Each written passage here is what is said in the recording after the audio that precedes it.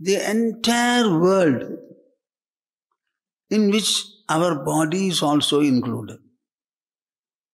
The entire world visible to your eyes. Your body is also visible to the same eyes.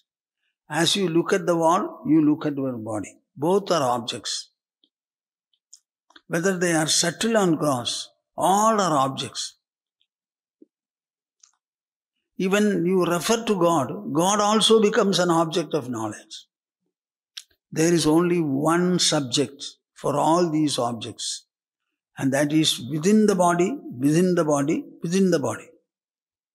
That is the source of everything. That is the source of all existence, all knowledge, all experience, all finding. That subject is what you call the I. Everything else is the object.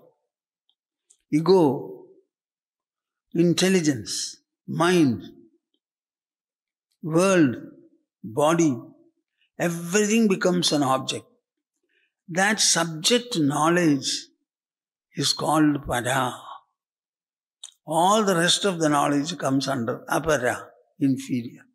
Remember this? Contemplate upon it and go to sleep. In that contemplation itself, slip into sleep.